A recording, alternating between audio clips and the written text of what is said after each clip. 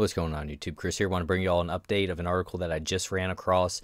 It says Bitcoin tumbles $400 as CFTC charges BitMEX owners with illegally operating a crypto exchange. The author here is George. We're just going to call him George G. I don't want to mispronounce his last name, but I wanted to put this out there for you so you have this information, because this is one of those gray swan events, you know, when you just don't really know what's going to happen next when we're looking at this situation. And what it says here is Bitcoin's price was advancing relatively well over the last few days, but now things took a turn for the worse. The cryptocurrency went on to lose more than $400 of its value at the time of this writing. In less than an hour, it was trading at almost $10,900 before plummeting down to where it currently rests around $10,480.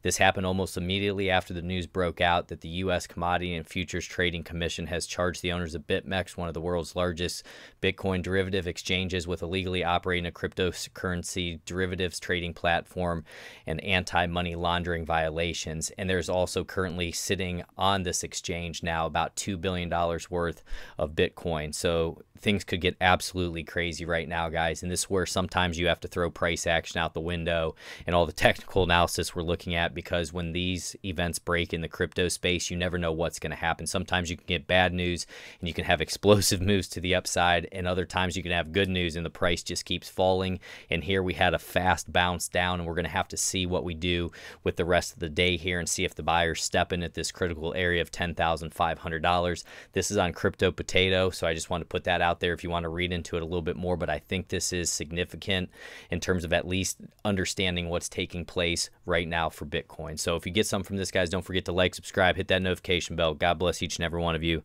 Take care.